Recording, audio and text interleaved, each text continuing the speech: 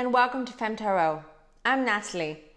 This is for you, dear Cancer. We're going to look at now what the energy is till the end of the month. This is sort of mid-month, mid-June reading. We want to see what the energy is like, what it is you should know, if there's anything that the universe needs to tell you, and also what's the advice? How do you get about it? How do you get to that point by the end of this month? Because don't forget, June is packed with eclipses. We have one coming up. It's a solar eclipse in Cancer on your sign on Monday, on Sunday, this Sunday, which is the 20th, if I'm not mistaken. Anyhow, I need to check that. I'm sorry. So let's check and let's see what's up with you, dear Cancer. I've already shuffled. And now we're going to ask. Ooh. We have the Hangman. And 4 more cards. Okay, interesting. I just wanted 3.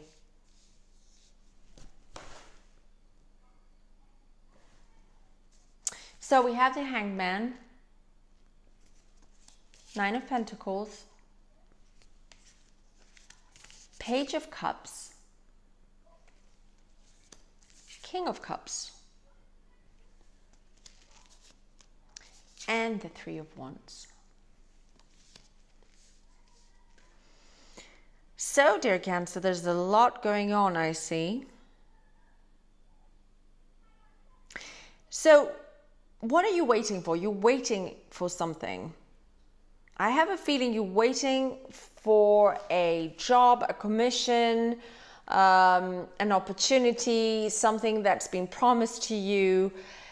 It's been hanging around you, you know, this feeling of I'm waiting, I'm a bit anxious, what's going to happen, a little bit of an insecurity for the future. And I see also that with the 9 of Pentacles there, I see that something is sort of coming in, something is closing, coming to an end. A chapter, a professional chapter, or a source of income maybe. It could be a source of income. And then we have the Page of Cups here. So there is a feeling of an exciting new feeling, a sort of the feeling that you have when you're just about to go on holiday and everything is super exciting. You're looking forward to going to wonderfully exotic destination. But what is really burdening you is packing, for instance. I hate packing, by the way. And that's my worst nightmare. If I could literally just have someone or had a magic wand like Harry Potter and just, you know, wave at my suitcase and have my suitcase packed and everything done and be at my destination, that would be ideal for me. So this is the feeling I get, this exciting feeling, but also that burdensome feeling that I'm not sure if this is the right thing, this is the right path. Someone, you're relying on someone. Is this a partnership? We're talking about partnership here. That's what I see now intuitively. I see there is something is coming. So you're waiting for something. Someone has promised you something. So you're about to close a circle that has to come to an end.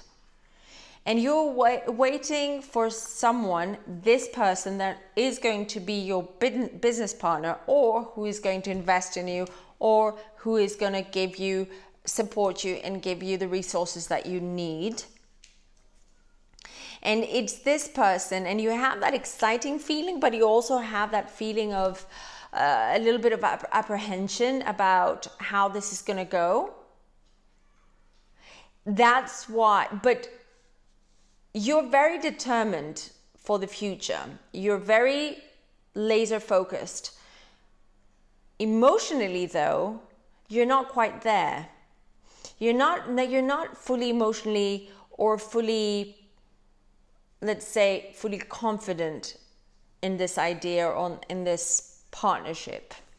But you're going with it. You're sort of giving the benefit of the doubt. You think, okay, what have I got to lose? I'm moving out, or I'm closing that older chapter of my life, whether it's an old job or an old situation, that as an older source of income. You're like, okay, that's not working. I have to move on. So what other options do I have? I have this partnership. I have to put my faith in him and in this idea, and just look forward and just put my everything into this. This is what I see. Yes, and King of Wands, and I see that with a lot of hard work and determination, you're gonna do good at this. You're gonna do really well. So this person is a Leo, by the way, because they're standing behind you. So it's a fire sign. We're talking about fire sign, a partnership. Even though it's the King of Cups, I don't feel it's a water sign, to be honest. You're the water sign. This person is a fire sign, because there's a lot of fire here next to the King of Cups. And they will give you that sort of push and motivation and fire up your bottom that you need to do really well. And I do see you doing really well, and this is a good partnership for you. You know, water sign, fire sign. You'll find a balance within this partnership relationship, and it's going to work well for you. So let's see.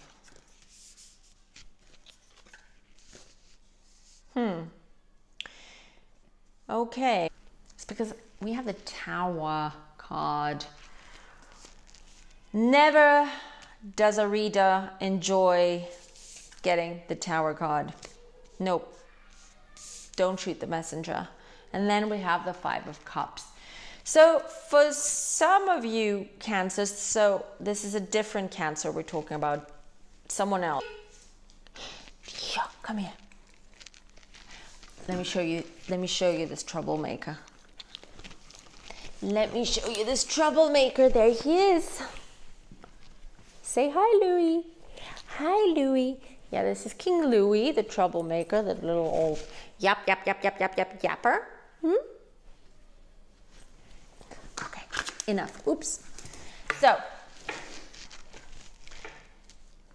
oh God, Knight of Pentacles and the Tower and Five of Cups. So it seems to me as something is coming your way, and it's going to be a big bang. And it's going to leave you quite wounded emotionally. It's not going to be someone in your life is either coming, I feel someone is exiting your life. Someone who wasn't there for a long time, but you grew to somewhat rely on this person, financially and otherwise. But it's suddenly and all of a sudden this person just leaves, goes, ends it. And you're left wounded, as I said, emotionally, and licking your wounds, because you pretty much saw this coming. But you were in denial about it. You didn't want to deal with it. You weren't ready for it. So again, you're still not ready for it, but it's happening. And it has to happen. It is the Tower card. It's going to happen. It's going to be, something is going to be quite disturbing, abrupt. The end. A boom. Again, we have the King of Pentacles. And I say again the King of Pentacles because King of Pentacles came out for Cancer. For Gemini, I'm sorry, before. So, but the King of Pentacles is a good card. There you go. See the wolf? Wolf is protection, means he's being protected. the King of Pentacles. He's holding a pentacle, a coin, and he's in a library and he feels very good about himself.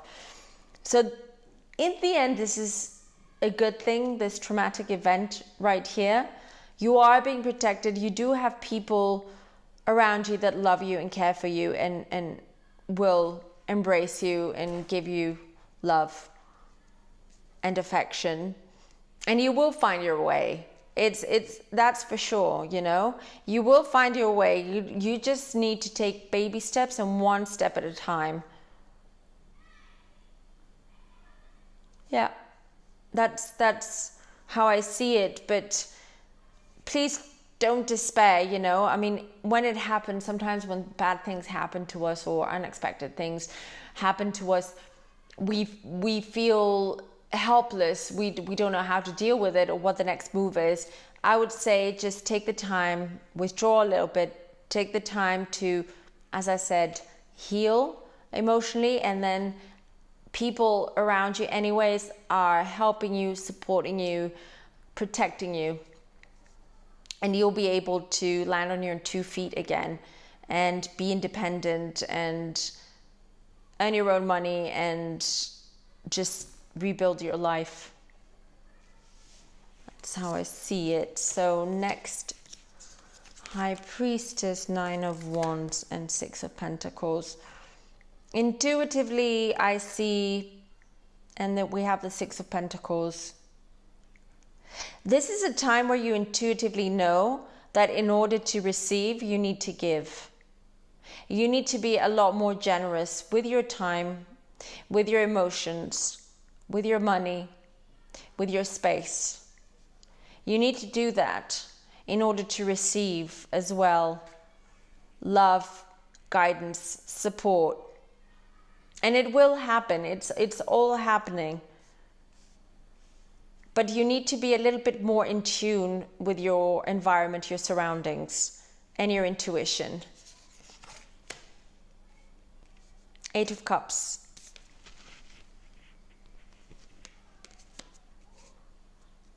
Whatever you do, this is the advice I've got to give you. Whatever you do it keeping yourself in mind. What do I want to say by that? Put yourself forward and think of yourself as a third person. Think about what does this person, this Cancer, needs in order to feel fulfilled, to feel empowered, to feel balanced, to feel loved. What is it? Try to figure that out. Don't rely on what other people say to you, because you know yourself much better than anyone else. And you will figure it out. Just, you need to listen to your intuition a little bit more and allow your guides, your spirit guides, to guide you. And you'll find your path. And that's how I see it, dear Cancer. Now let's see what the advice is from the Oracle deck. So, Cancer, advice please.